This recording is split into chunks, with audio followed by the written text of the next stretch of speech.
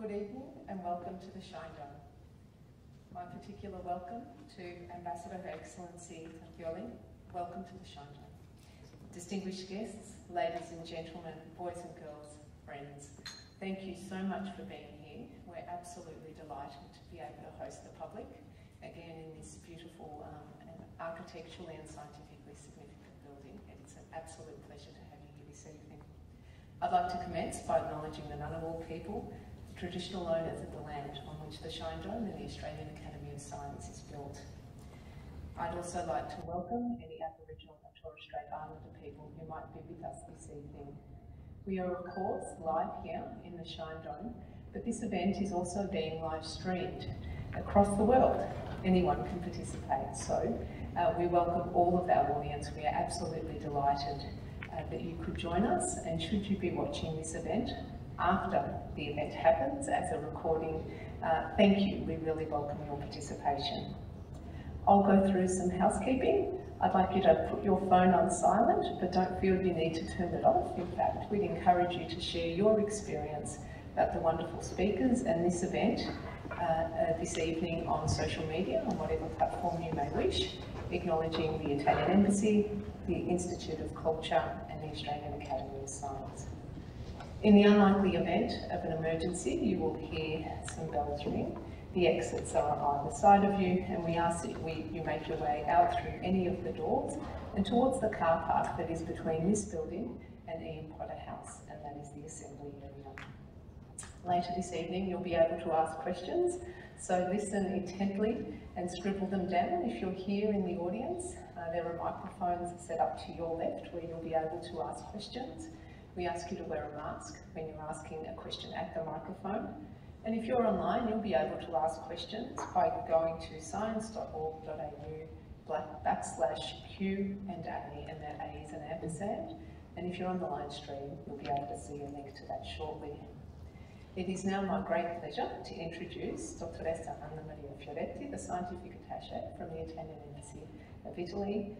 Unfortunately, this is Anna Maria's final event as Scientific Attaché, so it is bittersweet for us. We're absolutely delighted to be able to host you here at the Shine Dome, but very sad that you'll be leaving us to return to Italy. But putting that to one side, let's enjoy the evening, and it gives me great pleasure to welcome Anna Maria Fioretti. Thank you.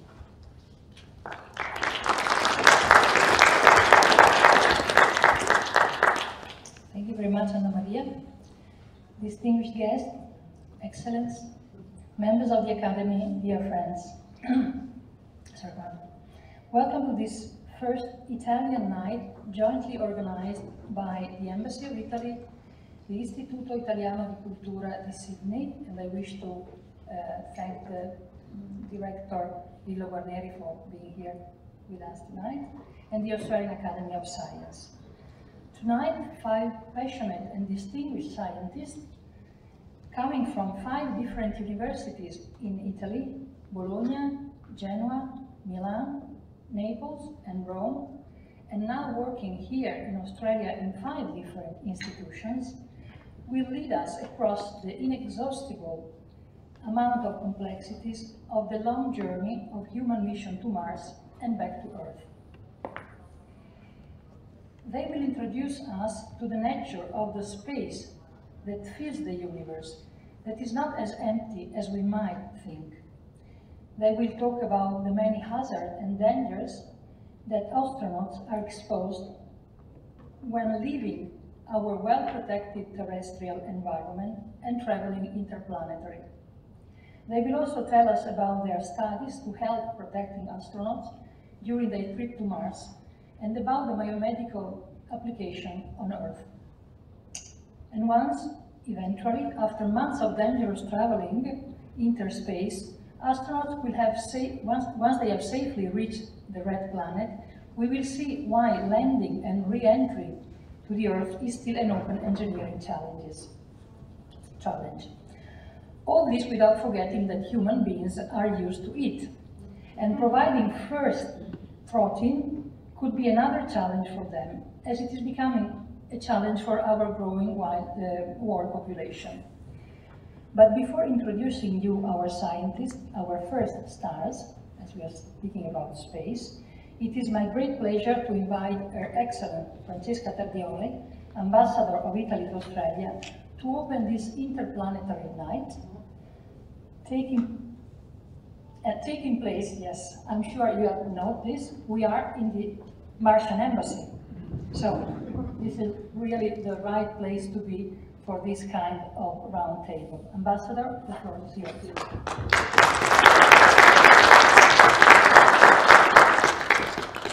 Thank you, Ana Maria.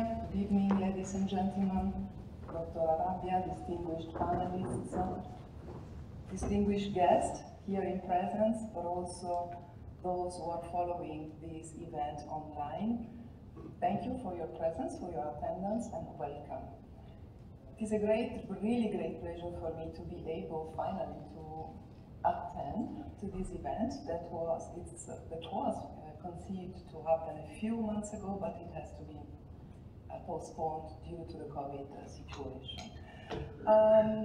This event was part, and is, I would say, part of the Italian Embassy program of, let me call it, outreach, sensitization, discussion towards COP26 throughout the entire year, and actually starting in 2020, together with the United Kingdom in particular as co-presidency of the COP26, but also together with many other embassies and stakeholders, members of the international community. We have worked very much putting forward ideas, discussions, organizing events, to think together, to talk together about what else we can do to help protecting this planet, first of all. Because it's great to go to Mars, and I'm really looking forward to hear from you, distinguished panelists. But it is equally very important to remind ourselves that there is no planet B like Earth. So why this event in this context? For the reasons that Ana Maria highlighted a few minutes ago. Interplanetary journey, a journey to Mars does pose a lot of challenges and requires also a lot of creativity, a lot of science and invention to overcome those challenges. And so we believe that we might find inspiration, we might also learn how to, for instance, enhance sustainability. The concept itself applies to food, but also on other aspects of our daily life, through the experience that scientists had to go in order to make these trips to Mars doable. So we see a lot of benefit in exploring new frontiers, imposing no limits to science, but also with within the perspective that I've tried to highlight, how this can help also to protect Earth, our planet. One other important element that inspired us to put this event together is the great Italianity of this group of people. All of them working in Australia, some of them Australian citizens, but with this commonality, all of them are Italian. They have learned, they have studied, they took their degrees in Italy, and now they work here in Australia. And for me, this is one of the most beautiful, actually wonderful examples of the strength of the collaboration between our two countries, Australia and Italy.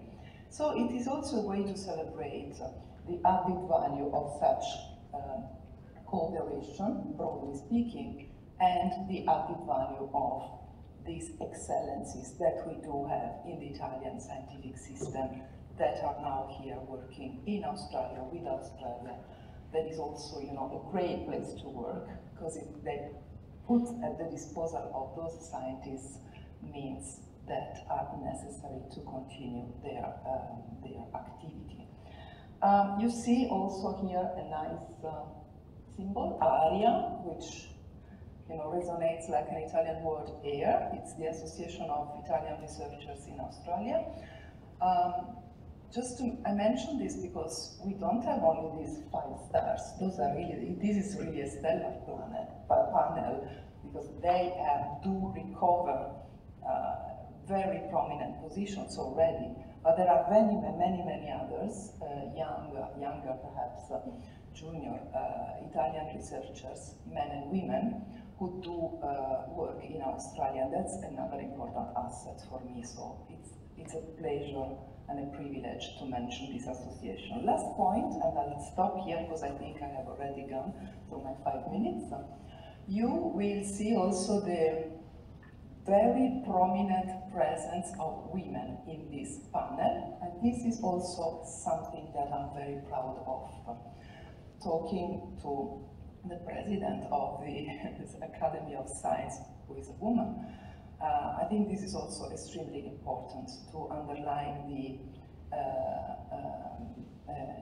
gender balance, gender equality that those scientists do have when they come to work in Australia. So that's another element that, as a woman, I think it's important to mention. I'll stop here. I look forward to hear from you.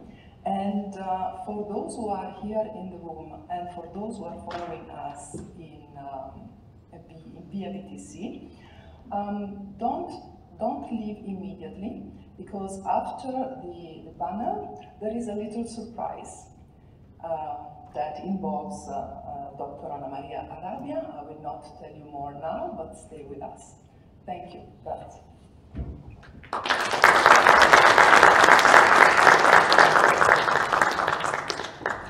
Thank you very much, Ambassador, for your continuous support to this event and many others, and for your nice words for the Italian community working here. And now it is my pleasure to briefly introduce to you all of our panelists. And before they talk about the long journey to Mars, I'd like to ask them to say some words on their professional journey that brought them from Italy to the Martian Embassy, meaning here in Australia. And at my right-hand side, Professoressa Elisabetta Barberio.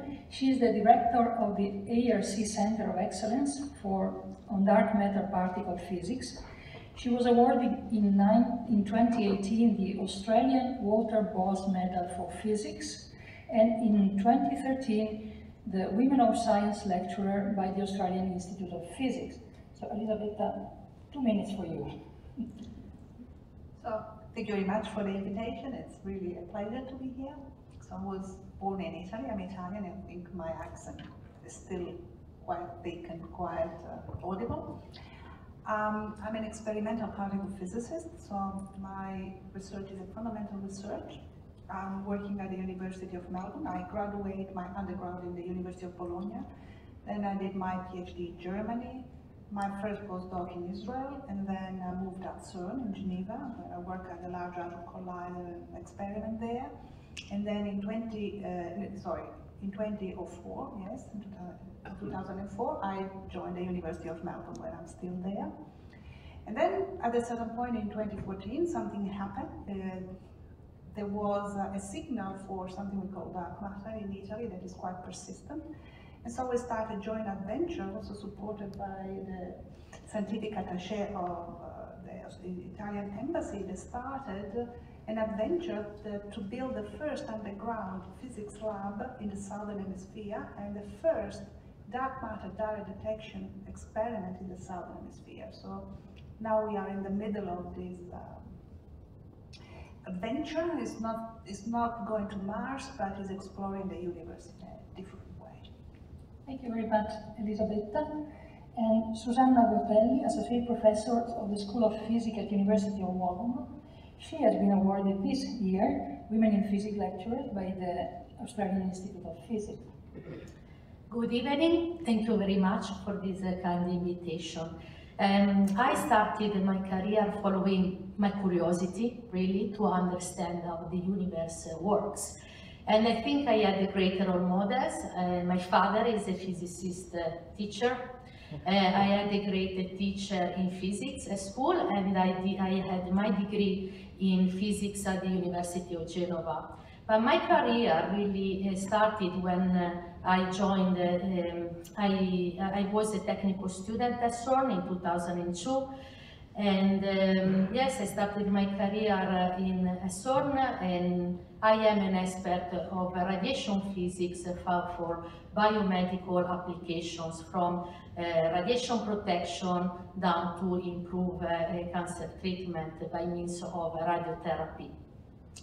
So then I did my PhD funded by the European Space Agency. My PhD was in radiation protection of astronauts in missions to Mars, in the Aurora project of ESA, and I was based at CERN still. Then after my PhD, I've been a postdoc at INFN in Genova, and then I started my Australian adventure. I joined the Australian Nuclear Science and Technology Organization. I've been there a postdoctoral fellow for a couple of years, and finally I moved to the University of Wollongong, and now I'm associate professor there. Thank you very much. Thank you very much, Susanna. And now I would like to introduce Stefania Peracchi, who is a researcher at ENSTO, and she's the winner of First Prize People's Choice Award for the 3 minutes thesis Asia Pacific competition. So you must be very synthetic generally. I'm trying. Thanks for inviting me. Yes, I'm Stefania. I'm from Milan, and I did my studies in Milan at the Polytechnic of Milan. I'm a nuclear engineer, and after my master, I decided to move to Paris, where I worked for a couple of years in the Institution of Radiation Protection and Nuclear Safety. There, my project was focusing on the radiation protection of pilots and aircrew members in aviation. And after a couple of years, I received a call from a professor in Milan that asked me if I wanted to join a PhD project in Australia. So I decided to come and to, let's say, increase my knowledge in cosmic radiation, starting from aviation to space. So that's why I joined Susanna, which is my ex-supervisor at the University of Wollongong. And I did my PhD there. So for 3 years, I worked and I studied this detector that I'm going to talk about. And after the end of the PhD, so just like at the beginning of this year, I got a job at ENSTO, so the same institution where Susanna worked as well. And I'm currently an accelerator scientist. So my job involves the use of particle accelerator, to study the effects of radiation on electronics and biological samples to see what's the effects on those particular things when we launch them in space. Thank you very much, Stefania. And Eduardo is arrived 1 year ago, more or less? Two already, 2 years ago. And he is the manager of the National Space Test Facility at the Australian National University, so he is home here. And he works at Mount Stromlo.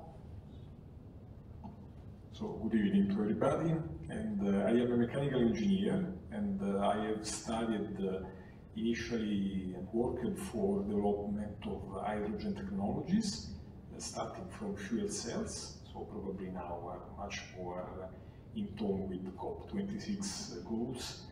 And I worked in that field many years, and then I started to work also in experimental aerothermodynamics.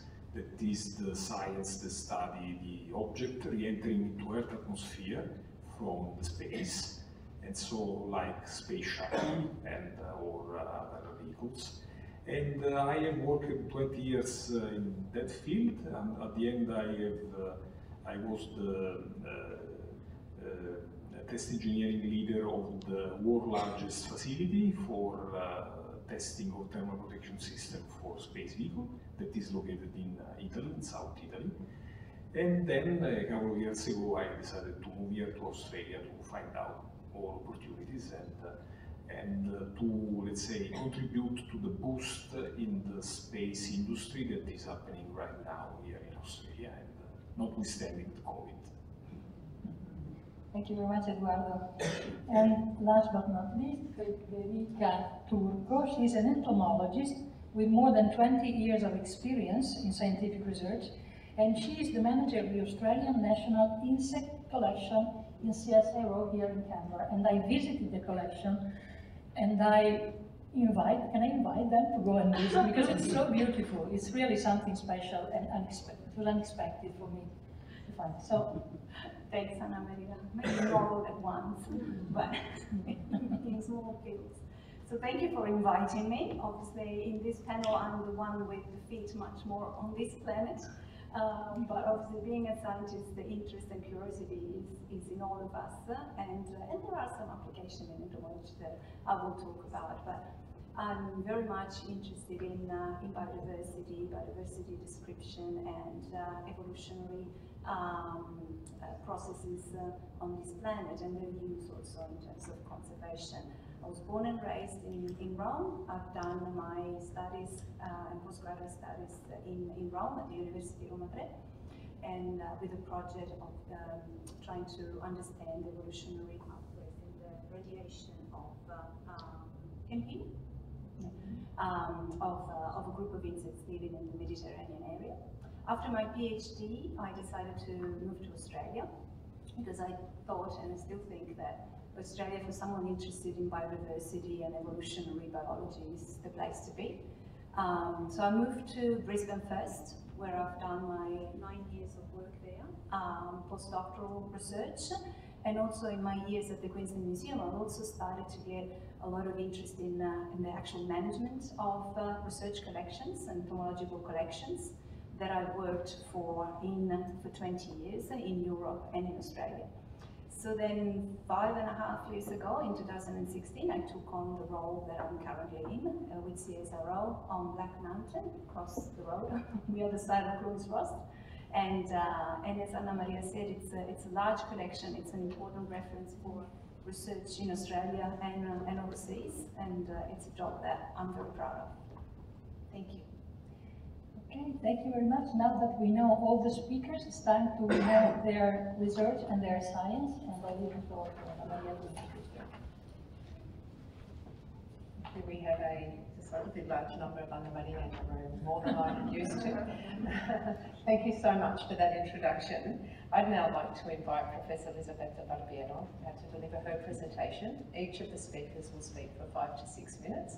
So if you have any questions, jot them down and we'll take them all at the end, but don't forget them, we really would like to hear them. Over to you, Professor Barbiero. Thank you very much.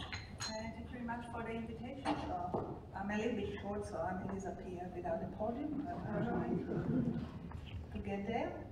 So my research is a little bit, we go from being an entomologist to something that is very much more big scale and much more really quite off Earth. So my research is trying to ask the question what the universe is made of. And it seems a quite obvious question, because we know what we are made of, Earth and planets. But then I would say that maybe what is the most incredible discovery of this century, and by the end of the last century, is that ordinary matter, the matter we are made of, Earth, planets, stars, galaxy, is just only 20% of the matter of the universe. The remainder 80% is something that we don't know what it is. We know that it doesn't emit light. This substance is what we call dark matter. We know it exists because without dark matter, galaxy will not be able to stick together. We will not exist, but we don't know what it is. So we started this big journey that involved many people in a center of excellence in Australia to understand what is the nature of dark matter. And there is also a lot of, as I say, collaboration with Italy to do this part. So where do we start? Well, we can start a little bit large scale to our galaxy. So this is the picture of what we would see our galaxy if we are outside the galaxy.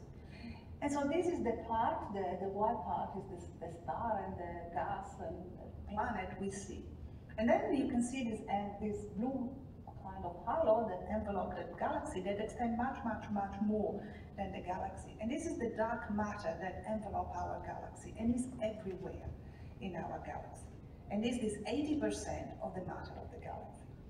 So if we think about Earth and Earth around the Sun, as the Sun goes around the center of the galaxy, it passed through this sea of dark matter that come through us and can be seen on Earth as a kind of wind. You can see that paper plane on Earth, and this dark matter passed through us all the time. So if we want to understand what is this mysterious matter, we don't need to go to Mars, we don't need to go anywhere. We need just to be on Earth, putting our detector, and collect all the dark matter that reach us. Just to give you an idea of what's going on, every day we have about 1 billion of dark matter particles passing through our body. The issue in building some kind of detector or instrument to see dark matter is that only a handful of these dark matter particles that pass through our body interact with our body. On the other hand, we have all these other particles that comes from the sun, the stars around, called cosmic ray, that are the particles we are made, proton, neutron, and other stuff. There are about 10 billion a day. They reach Earth, and almost all of them interact with our body. So you can see that the detector on Earth would be very difficult to see dark matter.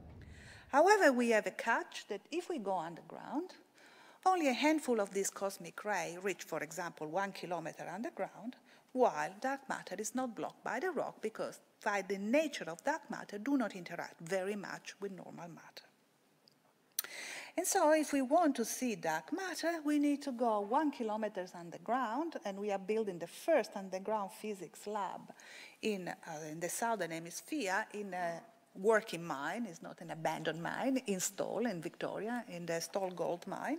And this is where we are with the lab. This is one of the latest pictures that is going to get together. This is not a small lab. It's 30 meters long and 12 meters high. It's just that it seems small because everything is big inside.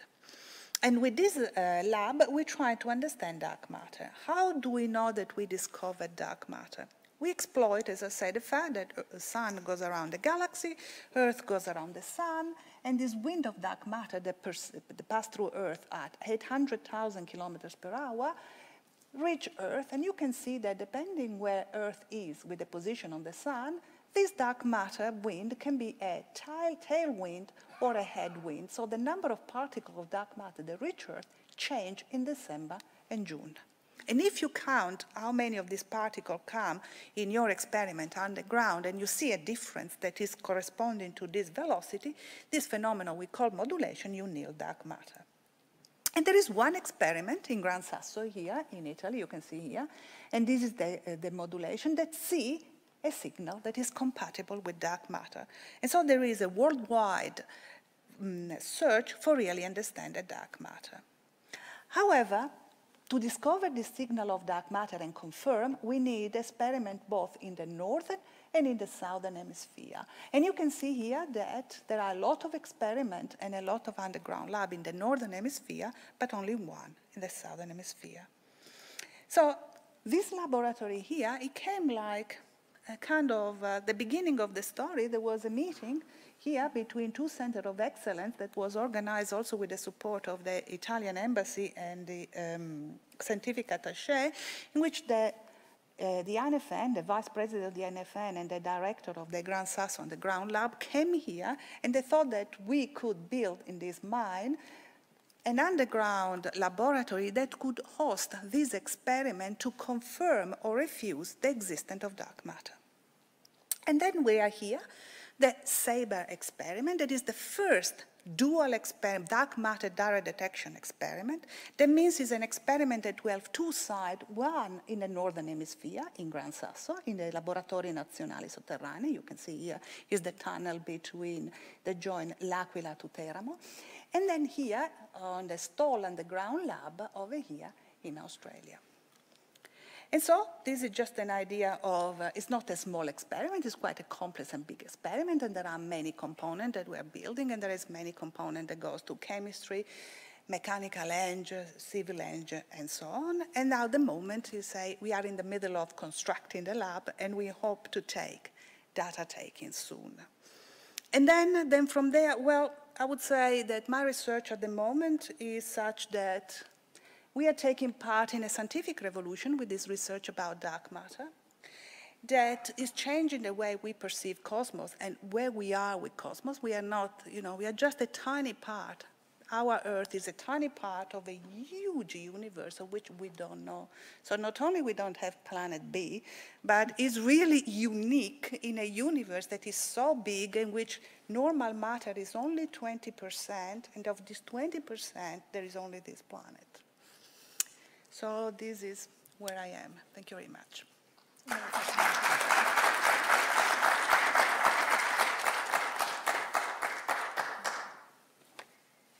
Thank you so much.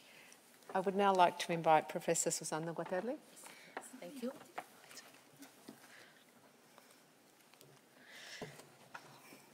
So, Professor Barberio told you that these are really exciting times for space science. So now we go from dark matter to human mission to Mars, which is envisaged for the next decade.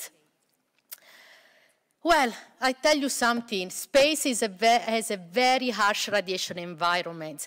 Beyond our natural shield, which is our global magnetic field, well, astronauts are exposed to harsh radiation environment that can cause hazard to the health of the astronauts. We have solar particle events, which are unpredictable and emitted usually during solar maximum activity. They can produce acute radiation effects, from mild ones like nausea and vomit, down to radiation sickness and eventually death. Then we have a background of galactic cosmic rays that instead produce chronic effects. They increase the risk of developing cancer and the risk of having diseases to the central nervous and cardiovascular systems. These sources are considered the most harmful for astronauts when they go to the moon and when they go to Mars. They are mainly protons, and then there are also nuclei of helium, and in the case of galactic cosmic rays, other heavy nuclei like carbon, silicon, iron nuclei. A mission to Mars, in a 3 years long mission to Mars, our estimates indicate that astronauts would receive a radiation dose that is about 10 times the radiation of 6 months on the International Space Station, and we would overcome the astronaut's career limit as set by the European Space Agency and NASA. Keep in mind, if we go to space, in 1 day, we receive, in first approximation, 2-3 chest X-rays per day. So what do? Do we send astronauts to space and we see what happens? Do they get superpowers like the Fantastic Four? Not sure. Our approach is a little bit different. There is a lot of international multidisciplinary research to understand better the interaction of cosmic radiation with matter in general and with the biological tissue. We need to develop powerful radiation monitoring systems and also to develop shielding solutions to adopt in planetary shelters and in transfer vehicles. We need to be able to predict the radiation doses that the astronauts will receive. And these are only few of the topics of research. Experiments in radiation protection of astronauts are done in high-energy accelerator facilities like this one, the NASA Space Radiation Lab. But these facilities do not manage to reproduce the complexity of the space radiation environment. There are some experiments in space on the International Space Station and in some robotic missions. But as you can imagine, these measurements are expensive, complex, and difficult to reproduce. So what do? Let's see. We use radiation physics simulations, are software tools that model particle interactions with matter and allow to us to answer to some scientific questions in a very cheap way. And we can model the complex radiation environment of space, and we can predict the doses that the astronauts will receive.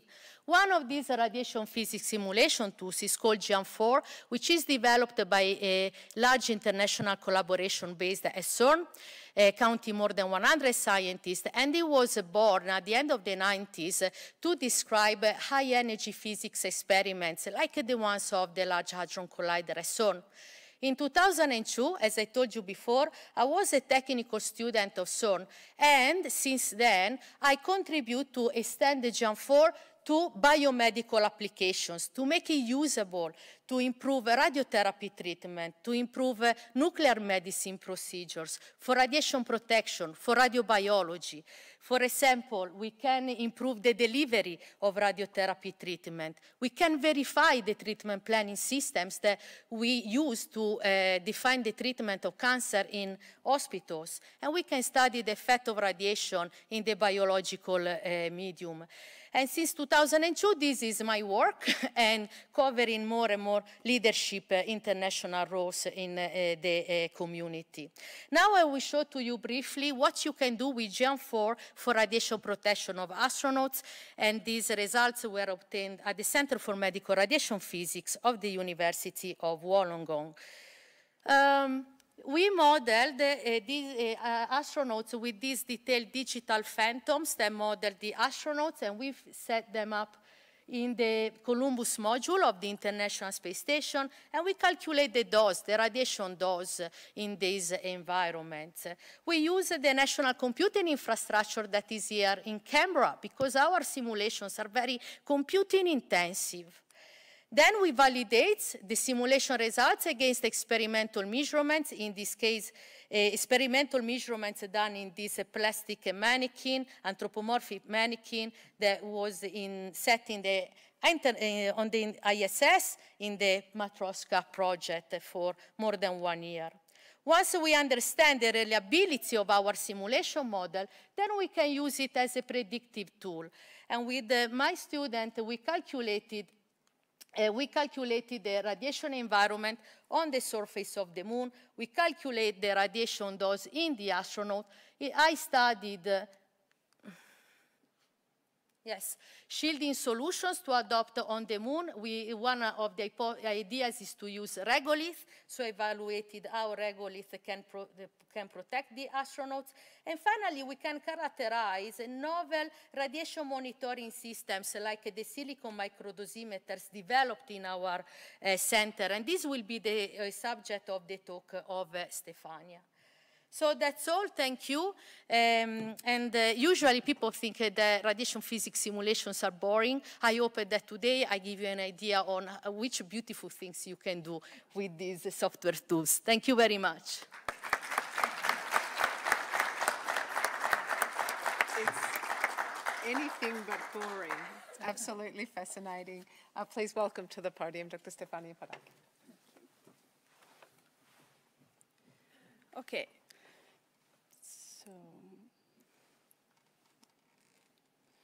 So yeah, we understood from Susanna that prediction and understanding cosmic radiation is essential if you want to send humans to the moon, to Mars, or just exploring space in general. But once we predicted, we need also to have a device, a detector that tell us exactly what's the level of radiation in space to be sure that what we predicted is actually what we get. So during my PhD, I developed and I optimized this silicon mushroom, which is a detector that is used for radiation protection in space. So we understood which are the risks of this invisible hazard. So we have a dose in space, if we go to Mars, which is 10 times higher than the one that we receive right now in the International Space Station. We have a probability of cancer that increase. And if we have this particular solar explosion during the way to Mars, we can have a 50% of probability to die immediately. So that's extremely dangerous. And to do that, we need to keep track, once we have identified the issue, we can keep track of this radiation level. And to do so, we need this detector that detects in real time the level of radiation and can tell us if we are above or below the limits. And then eventually, we need to try to find a solution. So countermeasures like improve the spacecraft design and find materials that can shield the astronauts inside the spacecraft better. But because during my PhD I couldn't do everything, so I just decided to focus on the second point, which is keep track, and develop this kind of detector, which is called silicon mushroom detector. So what's the silicon mushroom? First of all, it was invented by distinguished Professor Anatoly at the CMRP, and it was invented for medical applications, so to be used in, radiotherapy to monitor the level of radiation while we deliver cancer treatment. But then we decided to see if it could have been actually sent to space. So first of all, it's a microdosimeter, so it's a radiation detector that has particular sensitive volumes that have a dimension of a biological cell. And that means that this cylinder represents a cell in dimension and composition, and we can study the effects of radiation for each singular cell that is exposed in space. It's called silicon on insulator because those sensitive volumes are made of silicon and they're made on this substrate. We place thousands of them, so we reproduce a little piece of human tissue. And then we call it mushroom because, I mean, we could find a little bit the resemblance of mushrooms in the grass. And that's the picture of our detector. It's very small, it's 1 by 1 millimeter, and is encapsulated with electronics that made it portable. So we can think about like a badge that can put on the astronaut spacesuits. So once we had the prototype, we needed to test it to see if it was actually ready to be sent to space. So I went in different facilities around the world. And for example, here we have the irradiation room at IMAC in Japan. In this facility, we have an accelerator that produces particles which are similar of the one that we actually have in space. So we reproduce a scenario which is the same as the one of a spacecraft. So we place our detector behind a shielding sample, which is made of multi-layers of aluminum, Nextel, and Kevlar. And this represents our spacecraft. Then, behind the spacecraft, we need to have our astronauts. So we put a little bit of a plastic that reproduces the same density and composition of the human body. And behind it, we put our detector. Then we irradiate it with the cosmic rays, and then we see what's the result, what's the dose to an astronaut, what's the type of particle, what's the danger. But also because that's what we can do on ground-based facility. We can't go to space every time we want to test a device, but we can do something particular, which is quite cool. So we can fly to the South Pole. And the South Pole is a particular place on our planet where the magnetic field actually accelerates cosmic rays from the outer space, and it doesn't shield it. So if we fly there with a particular flight, and we bring our own detector on board, we can actually detect the real cosmic rays that an astronaut will actually encounter during a mission. So that's what I did. Our detector worked, so now we just need to commercialize it and make it cool and send it to space. So if you have any question, I'm happy to answer later.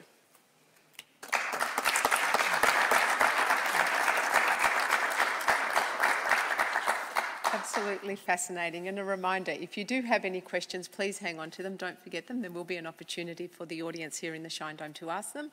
For our online audience, you can ask your questions by visiting science.org.au/Q&A, and that "and" is an ampersand.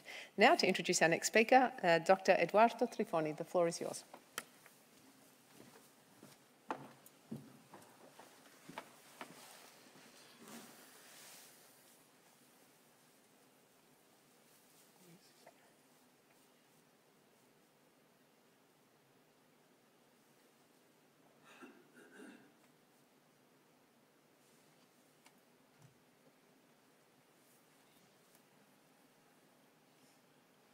Go to the next slide. Okay.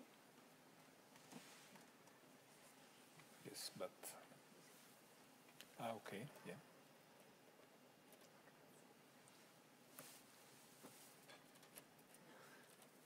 Nothing can be taken for granted when you get to Mars. There's a lot of things we just don't know. Space always has a way of throwing us curveballs and surprising us. I mean, until we get the data that says we're on the ground safely, I'm going to be worried that we're not going to make it.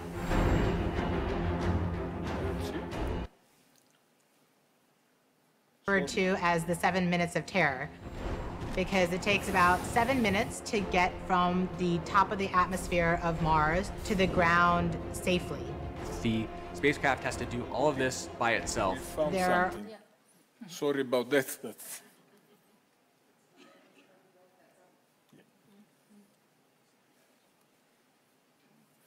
Yes, just I want to introduce you this topic of the challenges to go to Mars and coming back, showing you what really we are doing, actually, with sending a robotic mission to Mars. And this footage is from the last mission that the United States has sent to Mars with the rover Perseverance. And so I want to just highlight to you that the challenges are incredible, and I think this video is a very good exemplification. Nothing can be taken for granted when you get to Mars. There's a lot of things we just don't know. Space always has a way of throwing us curveballs and surprising us. I mean, until we get the data that says we're on the ground safely, I'm going to be worried that we're not going to make it. Entry, descent, and landing is often referred to as the 7 minutes of terror because it takes about 7 minutes to get from the top of the atmosphere of Mars to the ground safely. The spacecraft has to do all of this by itself. There are many things that have to go right to get Perseverance onto the ground safely. There's a lot counting on this. This is the first leg of our sample return relay race. There's a lot of work on the line. Starting about 10 minutes before atmospheric entry, we get rid of really the spacecraft part of the rover that's been supporting us. We come screaming in to the Martian atmosphere at 12 to 13,000 miles per hour. And the heat shield is what dissipates all that initial energy through friction. The vehicle will continue actually flying itself through the atmosphere. It's sort of like a transforming vehicle that went from a spacecraft, and now it's kind of like an aircraft actively guiding itself. When we're going slow enough, we deploy a parachute. It's the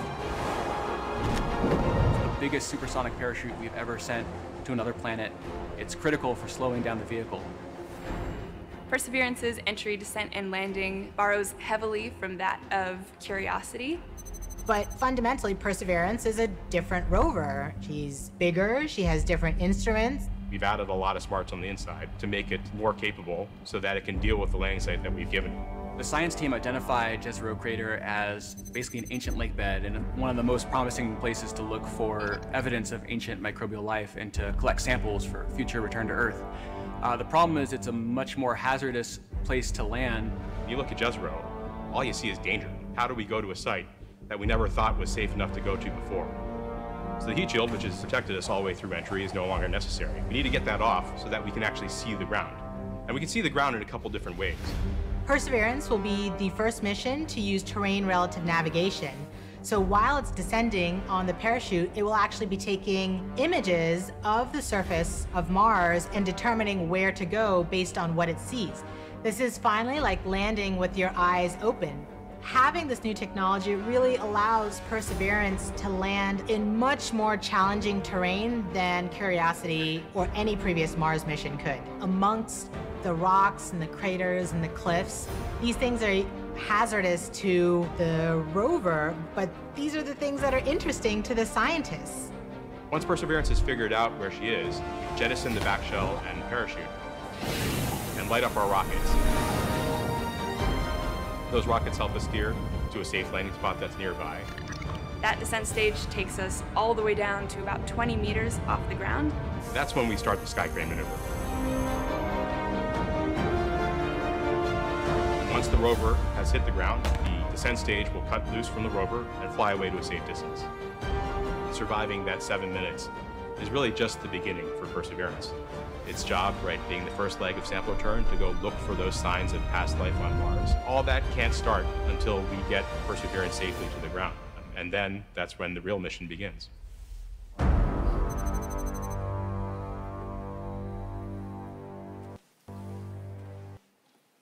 So I have another footage that shows the real mission, what happened really on the February 2021 with the mission. So it was successful. We have now a second rover that is 1 ton weight on Mars and is looking with a suite of instruments to the traces of past life on Mars. Because there is one important aspect that I think I want to highlight is something related to the COP26. So why we are so interested into Mars? Because Mars looks very much to the Earth without water, and we don't know why it happened. And now the atmosphere of Mars is purely carbon dioxide. And so it's like an Earth after a catastrophic event.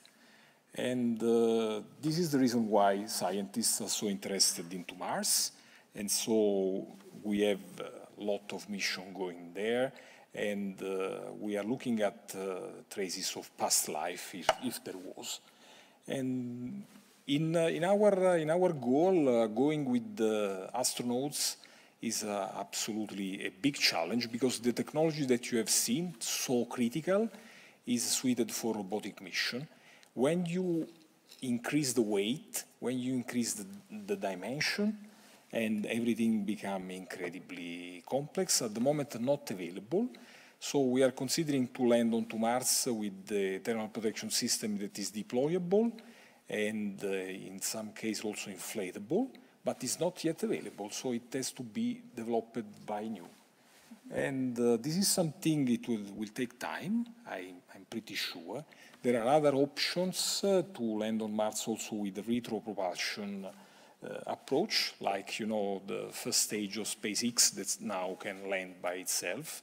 But there is other challenges that are related to availability of the fuel, because, you know, a mission of about 6 or 7 months going to Mars does not allow you to have the fuel to come back and to land safely onto Mars. So it is really challenging at the moment, and there are many open questions, starting from the fact that when you approach Mars, you fly at 20,000 kilometers per hour, and you need to stay then on ground after 10 minutes at 0 velocity. And really critical, I would say. Yeah.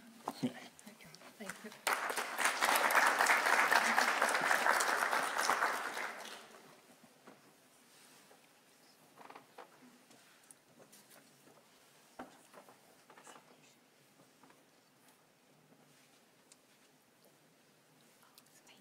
I think that takes you back to you.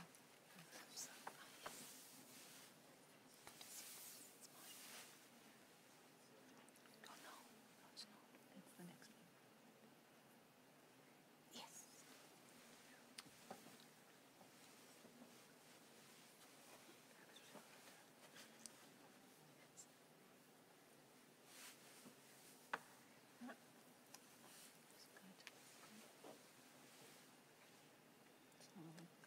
That one. Yes. There we are. Yes. Introducing Dr. Federica Turco. Thank you. All right, so it sounds like, and it looks like, Eduardo has landed all of us on Mars, or at least that's the plan at some point.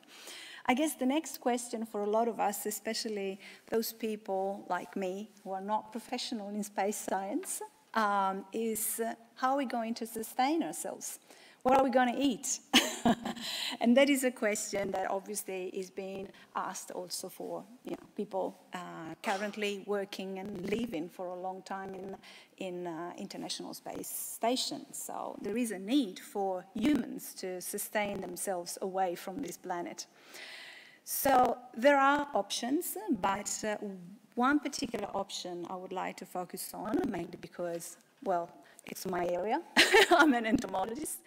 But also because I would like to draw a little bit from what also Ambassador Tardioli mentioned, and the fact that work in space and work on Earth can reinforce each other and could bring benefit to each other.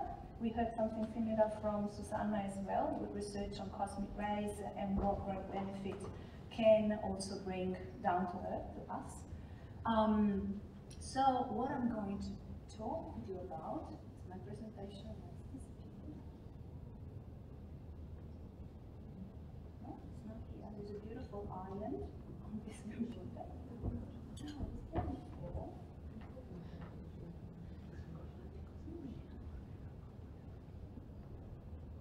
No, something is happening, but it's not here. Is anything I will get from there? All right. Well, I can go over.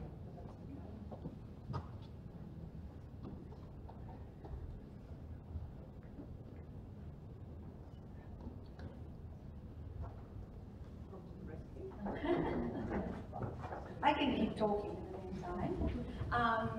So, what I'm going to talk to you about is one particular option that we have to feed ourselves away from our planet, and that is edible insects.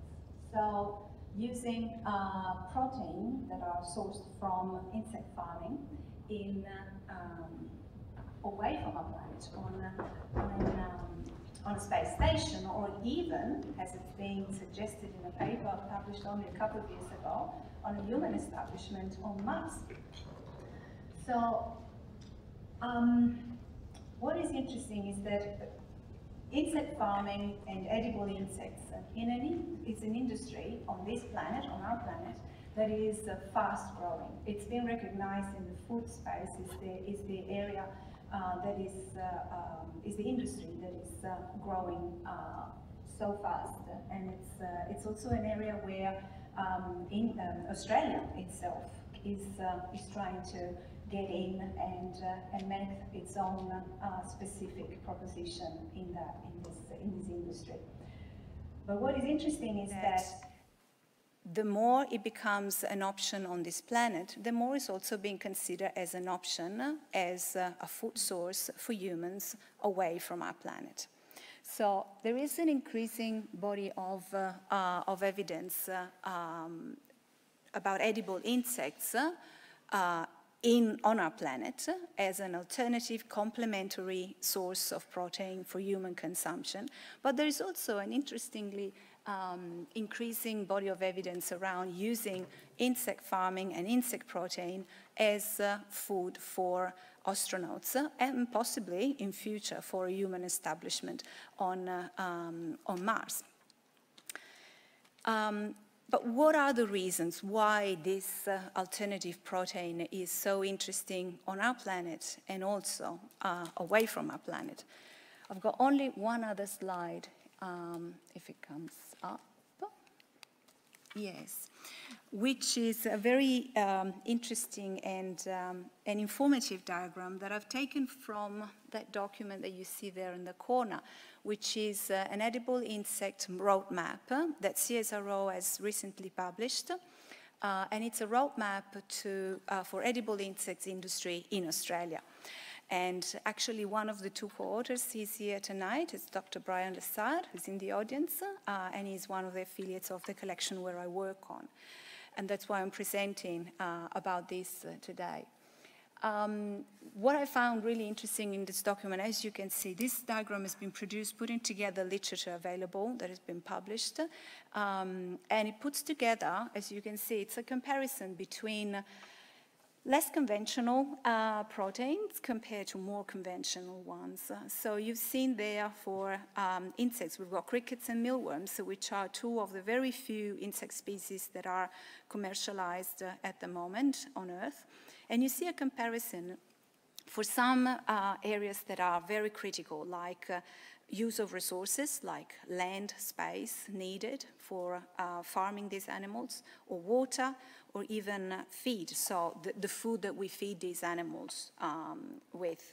And also greenhouse gases emissions. And as you can see in all the bars, the dark blue and the green for crickets and mealworms stand out for the very little resources that they need in terms of space, water, feed, food, and also for the little amount of greenhouse gases that they produce.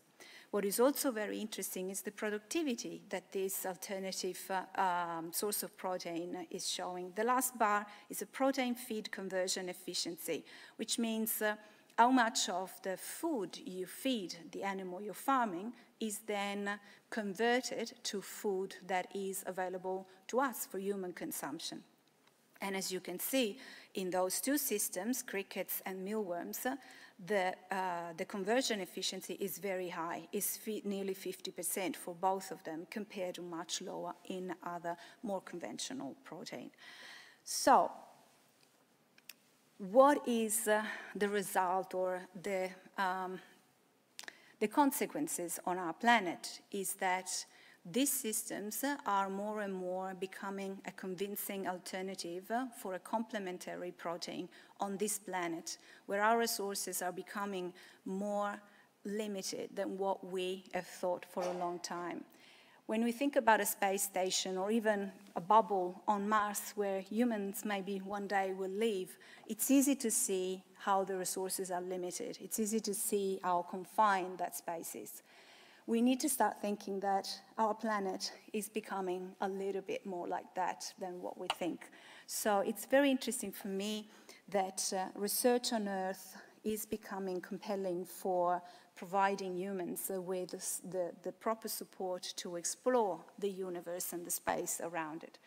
And also for me, it's very interesting to see how the lessons that are being learned around edible insects are providing some useful support on space missions or work on space stations. And at the same time, there is a clear potential for technological development in space that can be re-imported back to Earth to improve the current systems used for insect farming on our planet.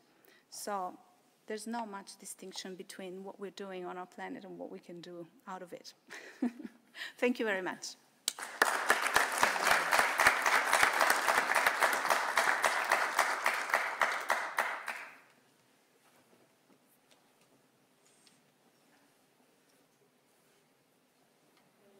Over to you, our audience, to ask our wonderful panellists some questions. Could I make one comment at the beginning? How fortunate are we in Australia to have attracted such extraordinary talent to our shores, and for these wonderful researchers to call Australia home and to have brought their expertise to our nation. But not only, they have of course remained connected to Italy and to many countries around the world as the essence of scientific collaboration. The scientific endeavour absolutely requires international collaboration. We're absolutely fortunate.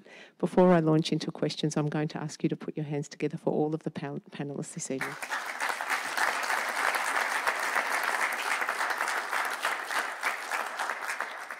Thank you. If you have any questions, I invite you to the microphone over here on the left. I'll walk over in a moment and turn it on. But to get us started, I have one for Elisabetta. The Stawell Underground Laboratory you mentioned, it involves a range of different disciplines. You said you require a range of experts. Can you talk to us about how those collaborations occur and the range of disciplines that are required to make that a reality? So in the Stawell Underground Lab, there will be a lot of discipline working together. So there will be the discipline that come together to build this dark matter discovery machine, in which there will be engineering. We have a large vessel. We have space engineering because we have a vacuum vessel that we need to build, that we need to put a lot of liquid scintillator, what we call this liquid that is this solvent that we need to see. And solvent has particular properties, so they can see particle, light, produce light when particle, like the electron and the proton, pass through, so we use it.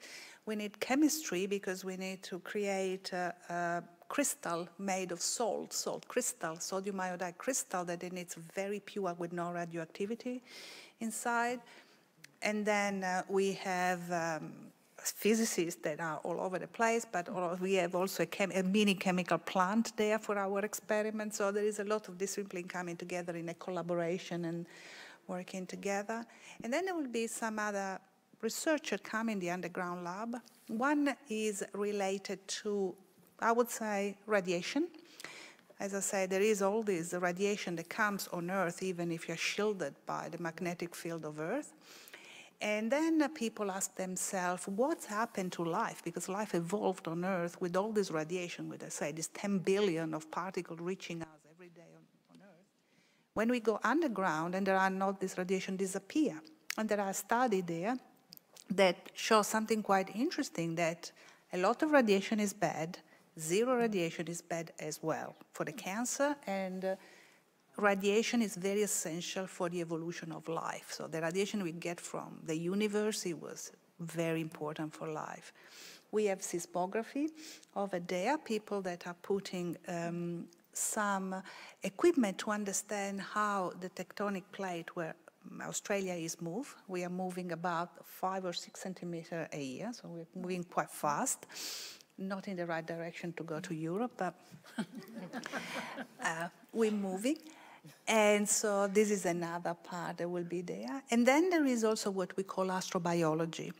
So there is a full science that goes underground in place where life you do not expect exists because there is no oxygen or there is no light, and trying to do in the rock or grow bacteria or other form of life and see if they can live. So this is what we call astrobiology, if there is possibility of life outside the oxygen, light, and other form.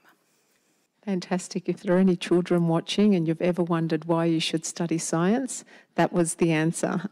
There's lots you can do with that. Please feel free to make your way to the microphone if you'd like to ask a question. Susanna, I have one for you, and it's a follow-on about radiation, really. What are the main challenges in terms of shielding from space radiation in a mission to Mars? How do we overcome that? Yeah, the fact is that what we have in space is a mixed radiation field of different particles and with a very wide energy spectrum. So it's very difficult to stop them using shielding solutions.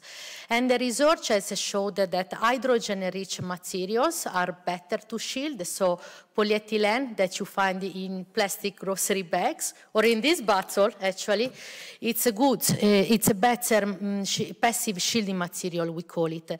Because the problem is also that, especially galactic cosmic rays are high energy, and when they are incident on a target, actually produce a secondary radiation field that can, through nuclear interactions. And this also can produce harmful effects to astronauts.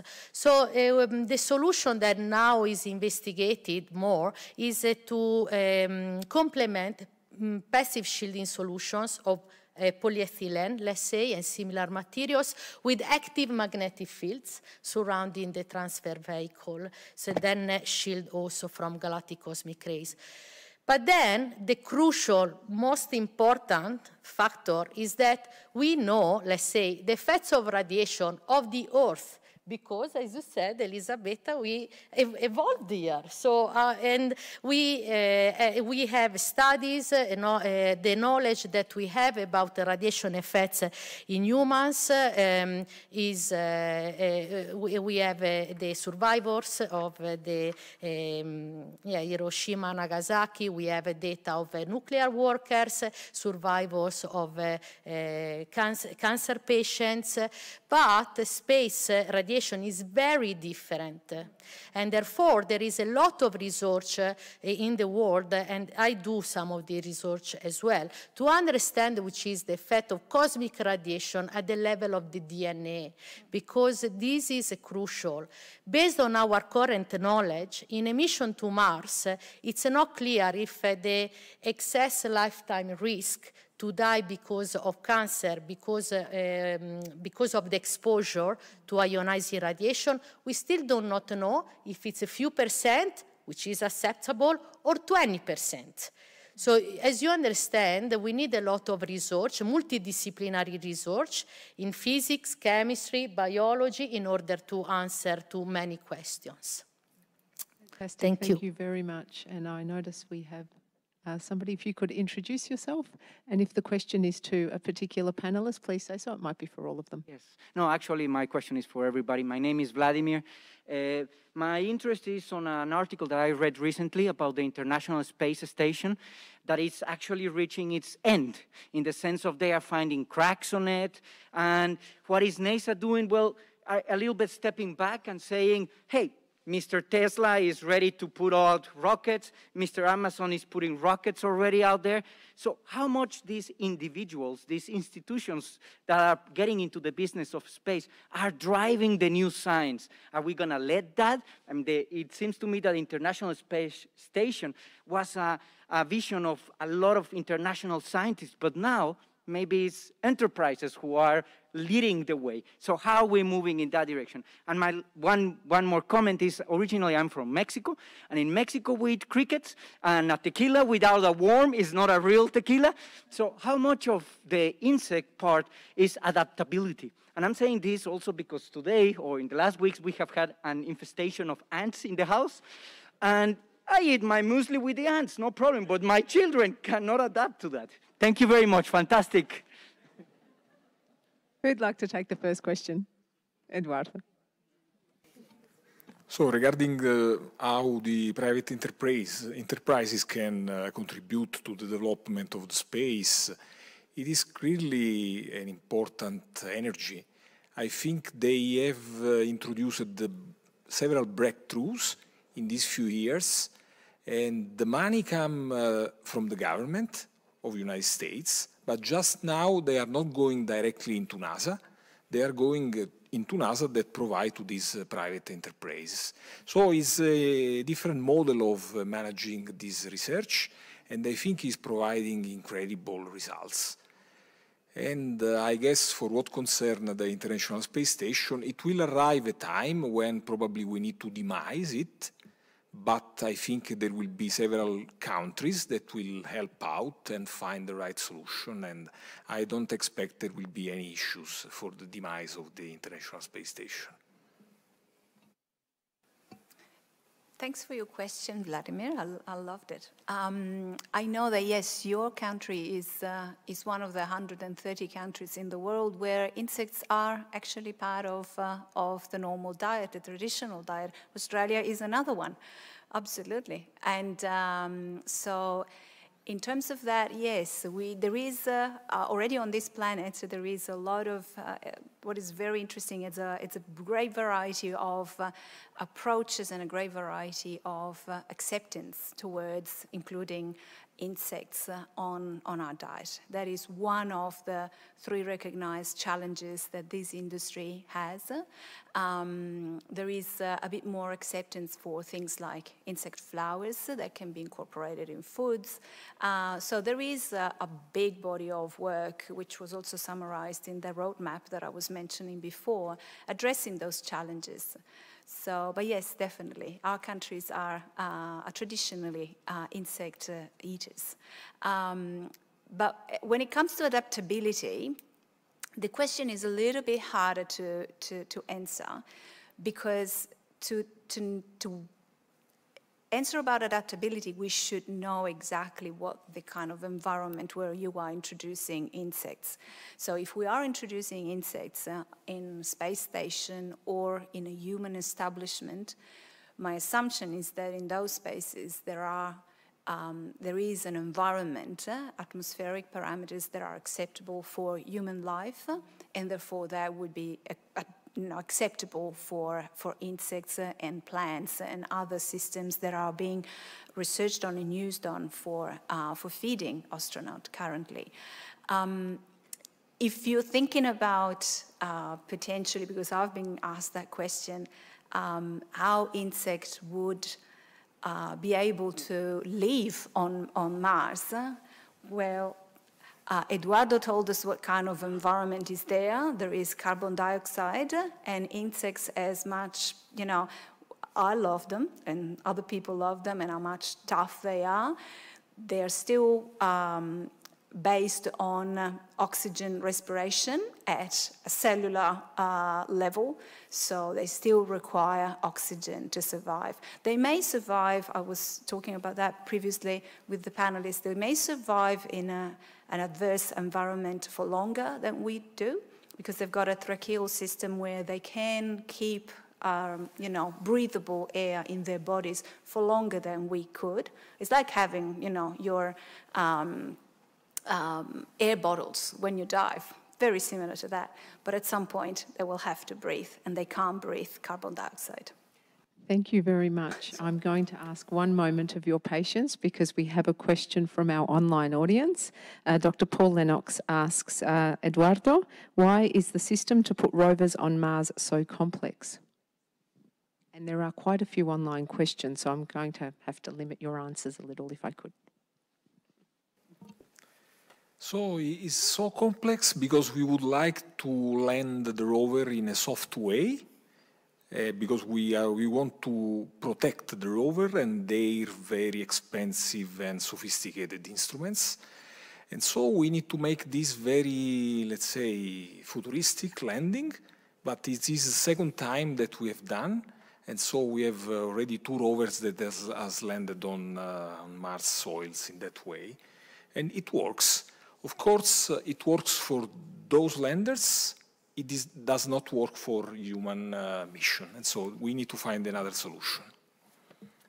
Fantastic. Over to you. Thank you. Thank you very much for the very nice talk. So my name is Surinder Singh, and I wanted to ask, because I'm a plant scientist, and you mentioned the high concentration of carbon dioxide on Mars. So I was thinking, well, that's a perfect food for plants, and there's sunshine there, and if you can get some water, plants can fix carbon dioxide and then produce the food for just at least sustain people that are going to, go to Mars, and also produce oxygen in the bargain. So do you know of work or research being done to see what types of plants might be useful for this purpose?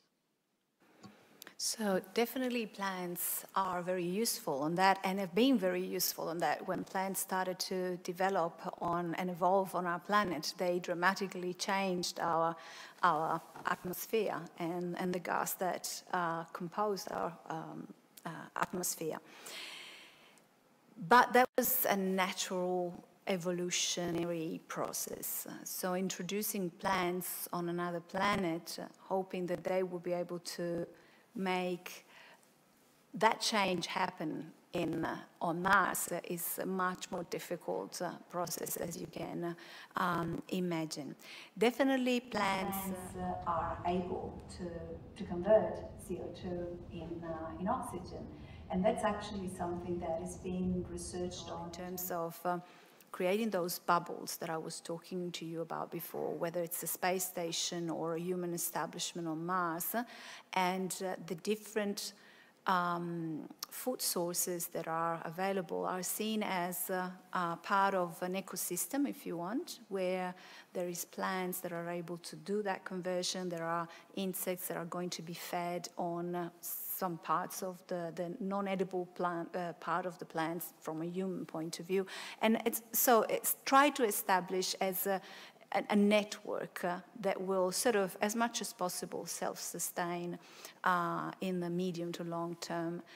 But in terms of changing the atmosphere of Mars, that goes beyond my expertise, I must admit. I'm not even sure whether oxygen would stay, but that is for people more expert than me.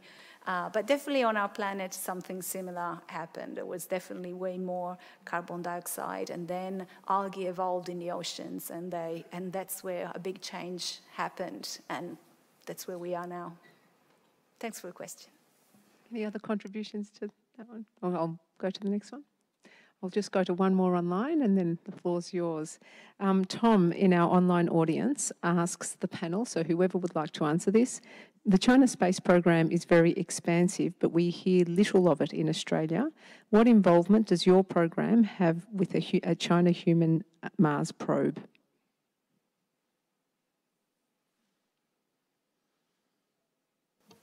Actually, we know that the China's program is heading to Moon, and so we do expect they will launch a mission to Moon with a crew, with people on board. But this is now competing with the effort from United States and Europe to go to Moon in the coming years. And the step towards Mars is a different story. And I think the main difference is that Mars has an atmosphere. Instead, Moon has not an atmosphere. It's much easier to go to Moon rather than going to Mars. Thank you. Over to you. So my question is for Eduardo. Do you think that there would be a space station on Mars? And if so, do you think it would be more complicated to launch than the rover? Can I ask what your name is? Mar, M-A-R. Mar, thank you, Mar. So that's a nice question. And I would say you may expect soon a space station around the Moon. So the international countries are working towards this outpost around the Moon. And this will, let's say, streamline the possibility of making mission to Mars, because, you know, it's a sort of place that is the, let's say, going to Mars. Yeah. Hopefully, in a second future, I hope also an international station around the Mars, yeah. Is that somewhere you'd like to work in the future? Maybe. And one more question from our online audience, and it's to Federica. Is it possible to make a shield light and effective for people? But I'm not sure if that should light, that might have been for somebody else. A shield light and effective for people. No, we'll skip that one, that's okay. I have a question for Stefania. Why is the silicon mushroom better than the other detectors?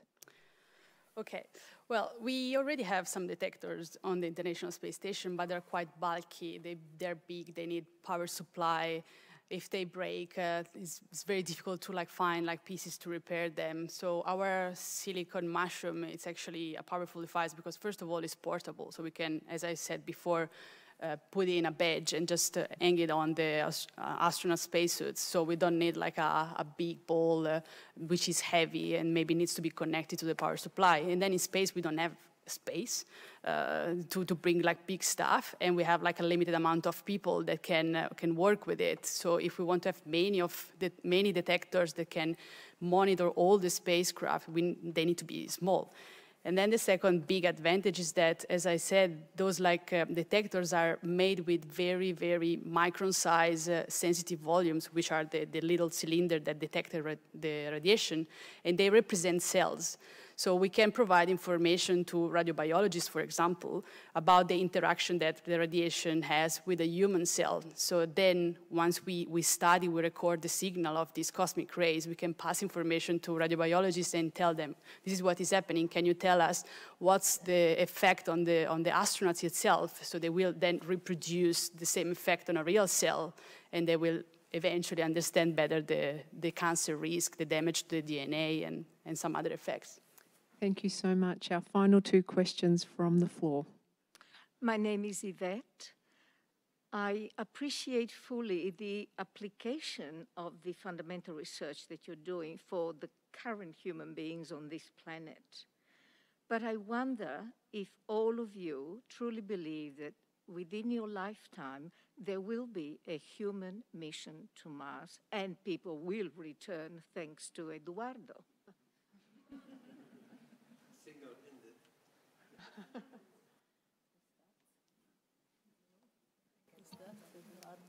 I do think it will be. Also, I hope to have a long life, and so... And yes, I think it will be. Because, you know, I think we can remember all when the United States started to think about a mission to Moon, it was not very much time required to organize it. It was a very big financial, let's say, operation, and a mission to Mars is now rated in the order of hundreds of billions of dollars of investment. But I do expect that we will see something in the coming decades. I will be honest. Thank you. And our final question from the audience. Thank you. My name's Dave. I'm old enough to have lived through the Gemini and Apollo projects and the excitement of those years, and seeing the byproducts that came out of that, such as their non-stick fry pans, was a byproduct from the research. And it's good to see people like yourself doing lots of great research as a result of this type of program. But as we all know, the Apollo program was very politically driven, and once they had success, it all dried up. My question, sort of following on from the previous lady, is what do you think is the driver in the global sense which will ensure that we will have success in going to Mars and in a reasonable time frame?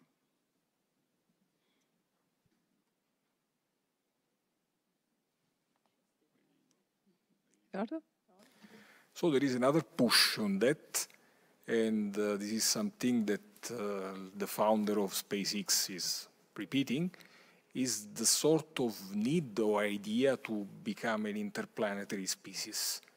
So I know this is pretty difficult to accept, but there is the possibility that it could become a need to find another planet where to live. And so is Mars a possibility?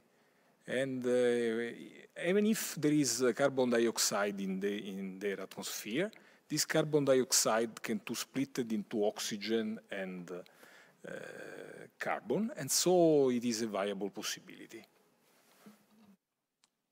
Other contributions? Yeah, I have my perspective. I like to do this kind of research because of the impact that this research has on our life on Earth. This, because, for example, what I do develop, the more I understand the effect of cosmic radiation on astronauts, actually maybe we have a better understanding of, maybe there is a proton therapy that is landing in Adelaide. It's a new cure to treat cancer, especially important for pediatric patients. And they use protons with an energy that you find also in the cosmic radiation. So the more we understand the effects of the cosmic radiation on the human beings, maybe the better we understand how to improve a cancer treatment on Earth. So I agree with Eduardo. There is, at the same time, and there is this, yes, there is also this aspect that is to make our life more sustainable on Earth. So, yes. With that, having returned back to Earth, thank you very much to our panellists, and thank you to you, our audience, for your questions, those people participating here live at the Shine Dome and those participating online. Please put your hand together for our wonderful panellists.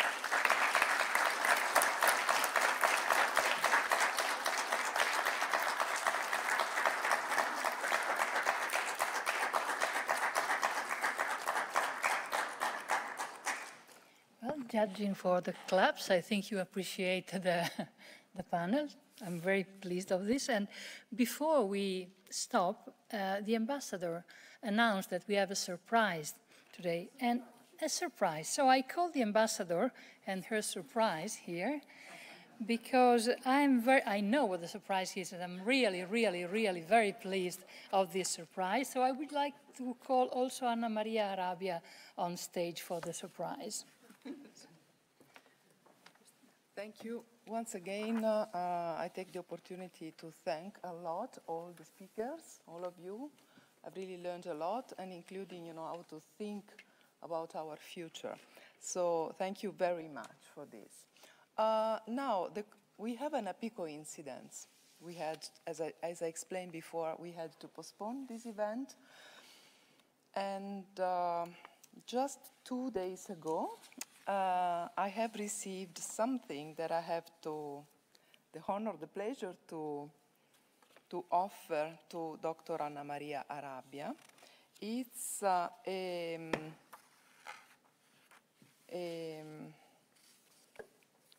appointment as Knight of the Order of the Star of Italy. It's one of the two acknowledgement, recognitions, official recognitions that the Republic of Italy does offer to citizens, not necessarily Italian citizens, actually often non-Italian citizens, which is not the case today, but just to explain what it is, the Order of the Star of Italy, citizens, people who do contribute to the enhancement and the fostering of the relationship between Italy and, in this case, Australia, with their life, with their work, and with, yes, their activities. So, why Dr. Anna Maria Arabia? For many different reasons. I'll read you the short motivation, the reasons, that is also written in the proposal. Anna Maria Arabia, born in Australia, has maintained a strong bond with the Italian culture and has actively and concretely contributed to strengthen the ties and the friendship between the two countries.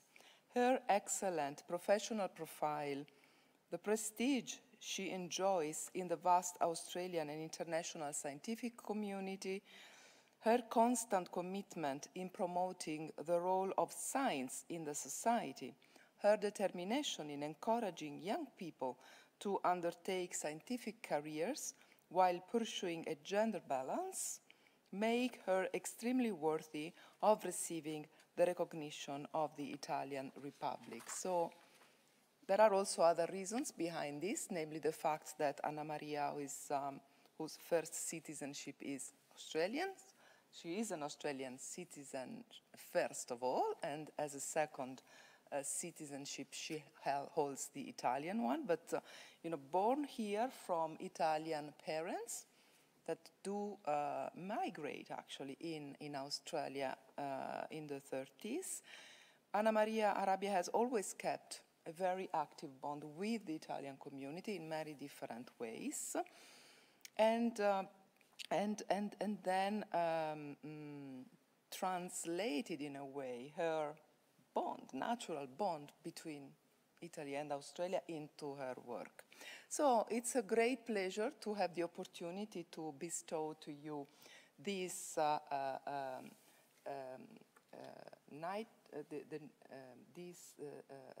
recognition in this place at your home. So it's a great, definitely a great and happy coincidence. So I offer you the diploma. Thank you.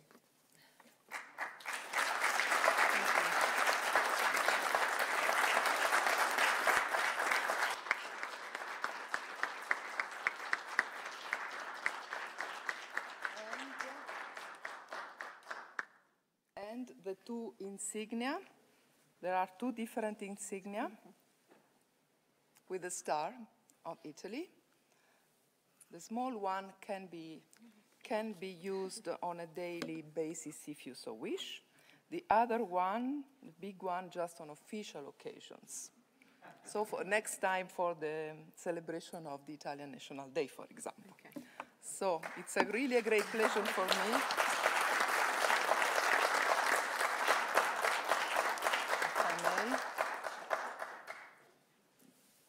Sorry. No, that's okay. It's not that easy, these things. Okay, it's complicated. It doesn't go through. You will do it yourself. I will, thank you. Yes. Congratulations. Thank you. For your really extensive and sustained effort to strengthen the ties between our two countries. Thank you very much. Thank you so much. Thank you. Thank you.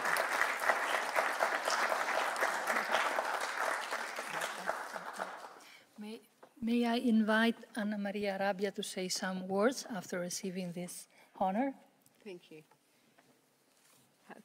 Thank you ever so much, Her Excellency, for those very generous words and for the recognition on behalf of the Italian government. I'm genuinely honoured and humbled to receive this recognition. I could never have imagined standing at the podium of the Ian Walk Theatre accepting this honour. I accept this award in my personal capacity rather than as Chief Executive of the Australian Academy of Science, because the words I'd like to say are my personal words rather than representative ones. There are many people I'd like to acknowledge. I won't name them all, but people who have created an environment where I've been able to forge a path and pursue my interests. I'd firstly like to thank the Italian government, so ably represented by Ambassador Tartioli. And particular thanks to Dottoressa Anna Maria Fioretti for her contribution to Australia and for so generously nominating me for this honour. If I may, I'd like to honour my parents and sister. While they're not with us physically, I know they'd be very proud to see my achievements recognised by the Italian government. They were fundamental in my upbringing and helping me gain a very deep and rich understanding of my Italian cultural heritage. They supported me in every way possible and in all aspects of my life. My father left Italy in his trade in Aprigliano in the province of Cosenza, and that's in the region of Calabria, in 1955 to travel to this faraway land and to create a better future for him and his family. And indeed he did, and I think this award is a testament to that. Together with my mum, they did everything so I could be educated, and there's absolutely nothing that I've achieved that could have been possible without their effort, determination, and without their gift of education. There have been many pioneers, men and women of Italian cultural heritage, who enabled the voices of Italians and other immigrants to Australia to be heard at a time when they had no voice at all. They fought for many rights that Australians enjoy today. One of those pioneers I'd like to name this evening, and I'd like to single out the late Giovanni Sgrò for the impact he had on society and on me personally. He was unfortunately discriminated against and was refused Australian citizenship for many years because of his political beliefs. It wasn't until the election of the Whitlam government that he was granted citizenship, and that time also saw the abolition of the White Australia policy. Giovanni went on to become Victoria's first Italian-born parliamentarian and delivered his first speech in the Victorian Parliament in Italian. These were critical moments in the history of not just the Italian community in Australia, but the entire community. I wish I could stand here today and say that the relationship Australia has with refugees and immigrants is one we can be proud of. It is not, and there is much more that needs to be done. Giovanni Sgrò was instrumental in encouraging and enabling my active involvement in multicultural affairs in Australia and encouraging me to consider lending my voice to assist others. His efforts exemplify the importance of becoming involved in community activities, in volunteering, and in working collectively to create and advance a nation that reflects us all. It was Giovanni Sgrò who enabled me to undertake scientific research in Italy in 1997. It was the first time my interests in community affairs dovetailed with my desire to create knowledge through scientific research. I undertook just a short 2-month collaboration at the CNR, the Centro Nazionale di Ricerca, which professionally is akin to having a placement at CSIRO in Australia. On a personal level, it was also deeply meaningful. Daily I caught a train to work, the same train that my father and grandfather had taken decades before me.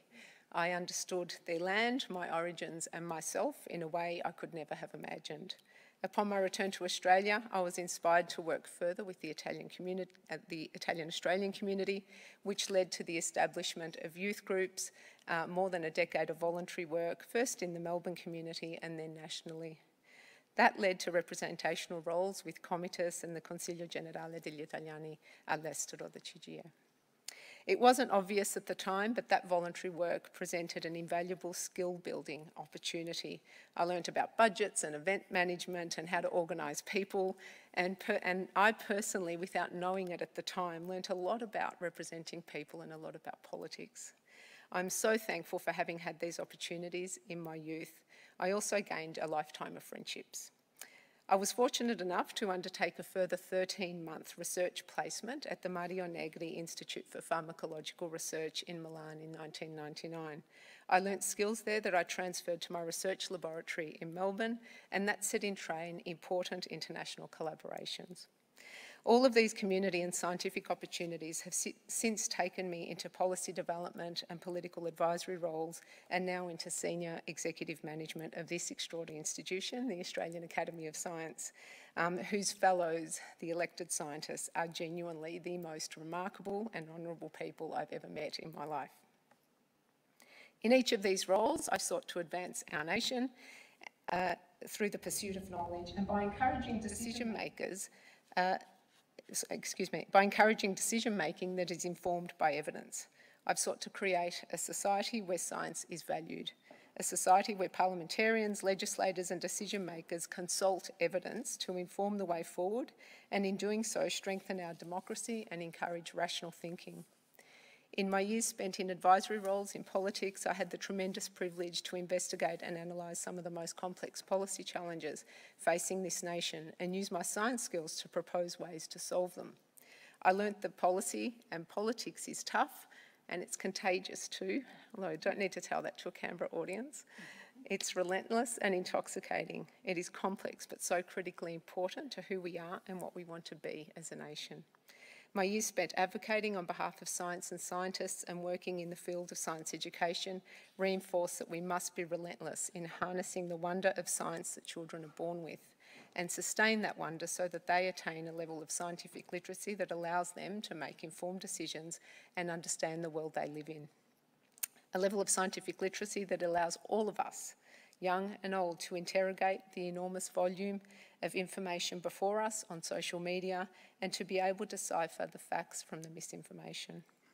And my overall experience has taught me that we must be unrelenting in our pursuit of equity in our society and the promotion of diversity in the broadest of terms. These matters are not negotiables.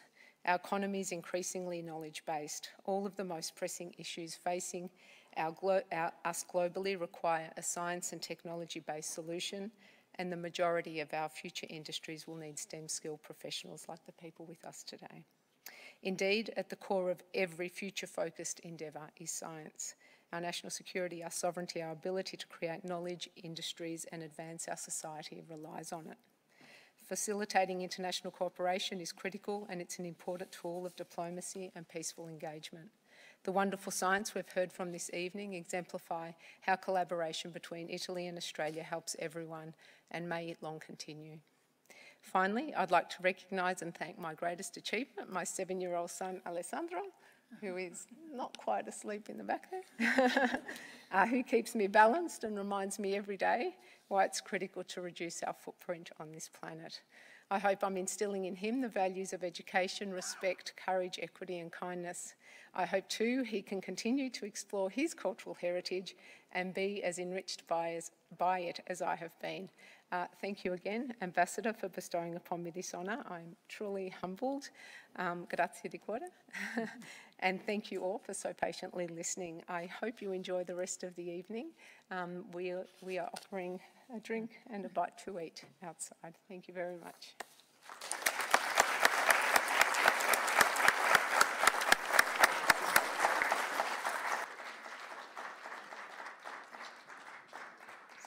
Now I think now we can close, and also I want to say goodbye to those who are following online, and it's time to have a drink for those who stay here.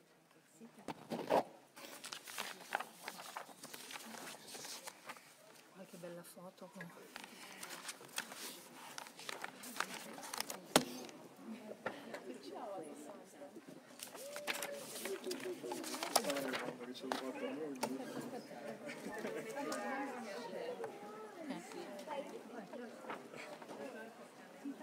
Poi una foto di